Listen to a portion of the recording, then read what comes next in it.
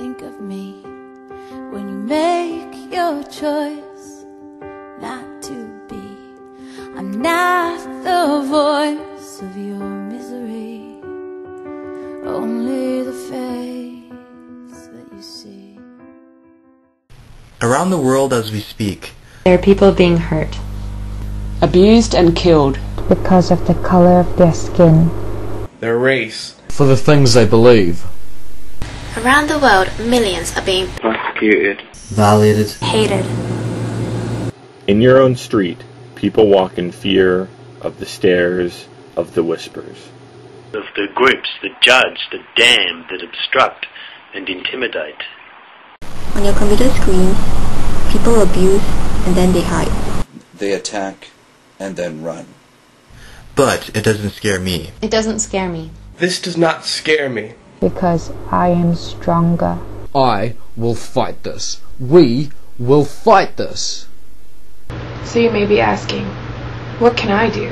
What can I do? What can I do? What can I do? What can I do?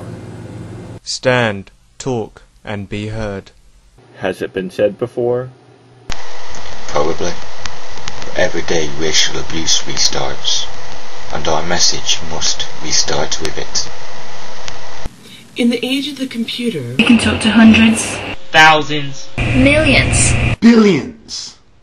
So I say, make a video. It doesn't have to be original. You could form your own collaboration, or share a personal message. Upload to YouTube and then link it to the latest video replay. So that we create a really long chain of anti-racism videos. You may have noticed that the chain has already started. Let me hear you. Let me hear you. Let me hear you. Let me hear you. Let us hear you. Let's make this day the start of something big.